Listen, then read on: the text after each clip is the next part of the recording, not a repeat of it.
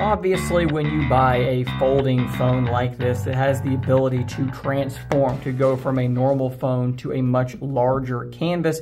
You are doing so because this larger canvas allows you to do more things or perhaps different things altogether. In this video, I'm going to go over a handful, I haven't actually counted these, so my top whatever, I'll have it in the title maybe, apps that I think work really, really well on large screens like this. Now, this is not specific to the Pixel Fold. You could apply this to the Z Fold as well. You could just rotate your Z Fold like this and you're going to see the exact same experience that you are seeing in this video in regard to the Pixel Fold. That is to say, generally speaking, there is actually, I think, one item on this list that is not quite on anything but the Pixel Fold just yet. So we'll start there to get it out of the way, and that is Google's weather application. If you open this thing up, I absolutely love how this thing looks. It is my favorite weather app on the market right now. Unfortunately, it's only on the Pixel Fold. I do hope that later on it arrives on some other devices as well because it's just really pretty. It looks great on the larger screen. Lots of information, just a really solid app. For note-taking, we have something like Google Keep, which does look and work really well on this device. You can jump in and see your notes over here and the specific note on this side. It's also about to, if not,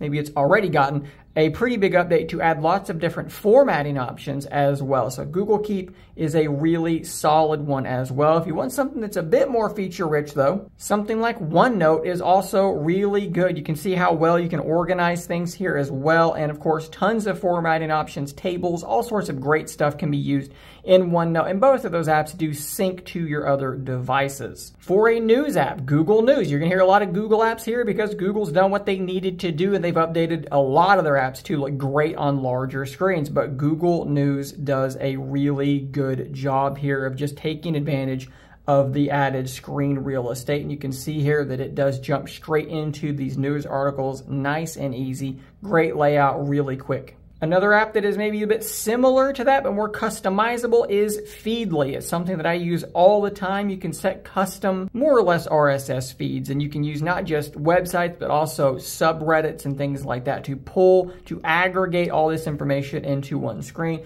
And I have it set to actually open up into my external browser. I use this thing every day, probably about 15 times a day, to keep up with all of the news going on in the tech world. And if you go through and don't see anything that's really of note to you, you can mark them as red, clear it out. I'll see you next time. How about Google Maps? This is another great one on these large screens. We'll zoom into Nashville over here and let's just sort of pick Nissan Stadium, home of the Tennessee Titans, and you can see how you've got this nice dual panel thing going on. You can also zoom in, drop a pin, and let's go into this street view mode, which can then also be full screen. Look how nice and smooth these animations are. Just a really solidly well-made app now. How about Gmail? We're in my spam folder now because I don't want to show you anything that's actually a real email, but from there I can show you emails on one side, actual email text on this side. I don't think I've got it installed on here anymore, but Outlook is really similar to Gmail, takes really nice advantage of the large screen. Here's another app that I use every day, Google Tasks. Let's hit the plus button here and let's just type in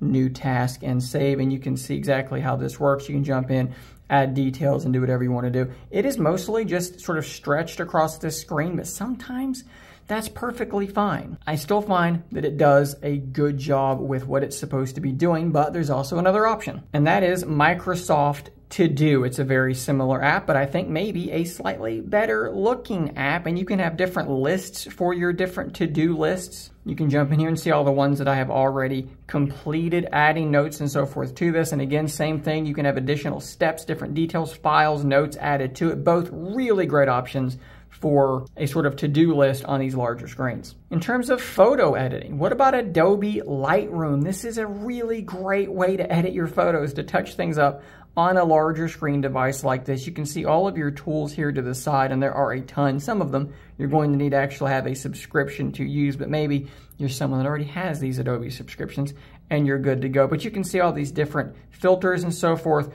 that are going to work, all the different ways you can kind of tweak these images, brightness, white balance, on and on and on. It's a very feature-rich photo editor. It looks great on this big screen. What about for videos, though? We do have something like Lumafusion, which, guys, it's basically a full-fledged video editor that, just look at this. It looks like I'm video editing on a desktop computer, but I'm not. I'm on an Android phone/tablet. Works fantastically well. Like I said, extremely feature-rich. You can pretty much do anything here that you could do on your desktop computer. Here's one that actually really frustrates me because it's so close to being great. This is Google Play Books, and you would think, hey, this is already pretty good, but I want to have 2 columns, and you can do that here.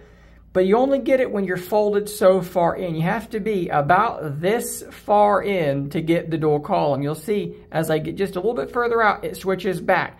And this is just too far folded. I'm rotating. This is just too far folded to be a comfortable reading experience. Let me be dual column all the time, and I will tell you that this is an amazing reading experience, but it falls just short for me. Although there is another reading app, Kindle, namely, that does allow you to do exactly that. You can go in to these layout settings and change it over to the dual column layout. And at that point, you've got this nice animation and everything. Absolutely a fantastic reading experience. Google Calendar is also a really nice application on these large screens. Very, very easy to read. And of course, if I select something, you can see how this nice animation reflows. You can jump in, it goes dual panel. Just a really well optimized app. One that I've talked about before is Microsoft 365 or Microsoft Office applications, whatever you want to call it. As you can see here, super, super easy to create a document with these templates. Really easy to go in and edit these things and do whatever you need to do. It's quite well optimized for a device like this. And there's lots of stuff that you can do that you would expect to see on a proper Office, editing, word processing application. You can do it all here. While I tend to still use CX File Explorer just for the familiarity, this application X-Plore does work really well. And of course, it does have a dual panel layout, which makes kind of triaging your files just that much easier. Of course, it can also access things wirelessly, like your wirelessly shared, or network shared, I should say, files from your computer. And of course, the biggest thing is, again, it takes advantage of that larger screen. And last but not least, I kind of want to touch on a couple of applications that don't have great layouts on this screen, but if you install them as a PWA inside Chrome, I'll drop a link down below on exactly what I'm talking about there, they end up working really well. So let's go to Twitter or X, whatever it is you want to call it. This is, again, the PWA, and it's fantastic like this. It works exactly as you would want it to work, takes advantage of the screen size.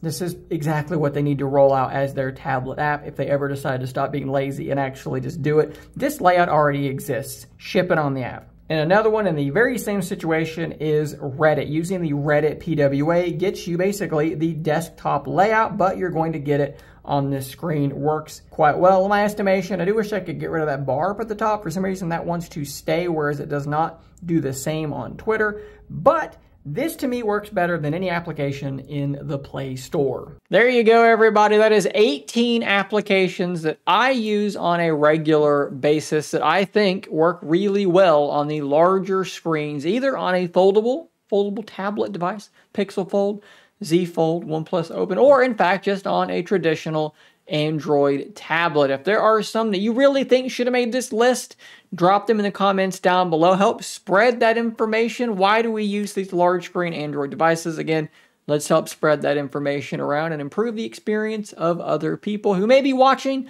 and reading in those comments. Guys, subscribe for more content just like this, and until next time, stay nerdy, my friends.